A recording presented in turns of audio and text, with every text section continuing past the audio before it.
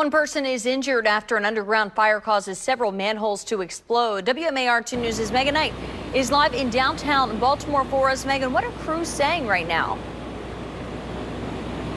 Well, Ashley, several BGE crew members are still at the scene where that underground transformer fire happened at the corner of Charles and Lexington Street. As you can see, Charles Street now partially back open. 2 left lanes are open, 2 right lanes remain closed. Also, Lexington Street is closed between Charles and St. Paul Street.